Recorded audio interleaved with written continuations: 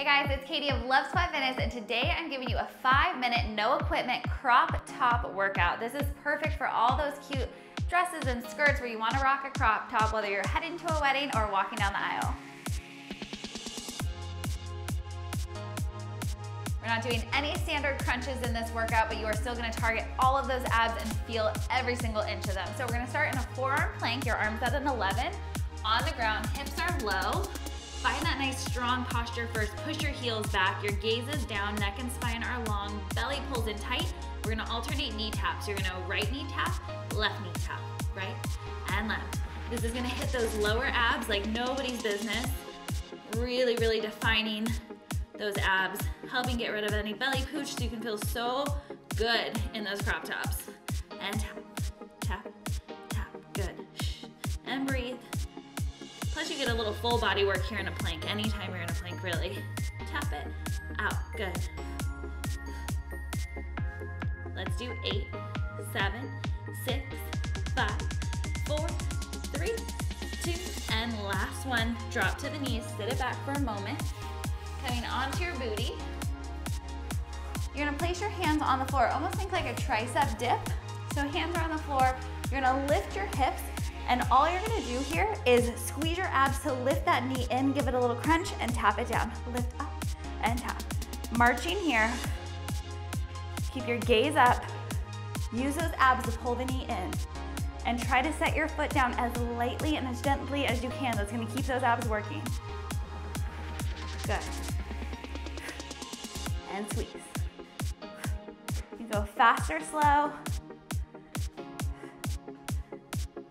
Pull it in. We have 8, 7, 6, 5, 4, 3, 2, and 1. Exhale, release, come onto your side. For mermaid crunches, these are my favorite. Feet are gonna come slightly in front of you, so you're in a really, really, really wide V. Roll back onto the soft spot of your hip. You're gonna lift your legs up, bend the knees to pull and crunch in, extend and lower down. Up, in, out, and down. If it's too much to lift the legs together straight, you can go straight into that pull in. Otherwise, up, in, out, down. This works those obliques, so bringing the waistline in, which we all love, and also giving those nice lines and definition down the sides of your abs. Up, in. Let's do 4 more on this side. 3, then we'll switch it out. And 2.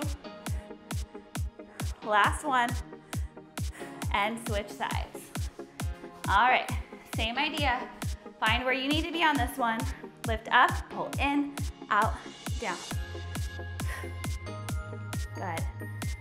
Feel those abs working. Oh my goodness, squeeze them. The more you can focus on the muscle you're trying to work, the more it's gonna work for you. And that's what we want. So you get that definition, so you can burn the calories and feel amazing. Down, up, squeeze in, woo, and in, down, up for 4, 3, 2, last one. Exhale, come onto your belly. Now actually come into a full plank right here. You're gonna take right knee to your left elbow, step it back, and switch. If this is hard on your wrist, come to a forearm plank and just drive those knees in, opposite knee to elbow.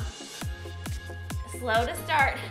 And if this is comfortable, we're gonna take full mountain climbers. Switch in. Little cardio at the end. Finishing off those abs.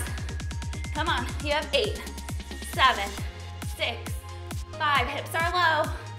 3, 2, and 1. Exhale, relax. All right, those abs are feeling it right now, but I want you to do 3 more rounds for a total of 4. But this is a perfect workout to do anytime you just want that extra little push right before you throw on your crop top to help you feel extra strong, get that definition, pop in, and feel so good.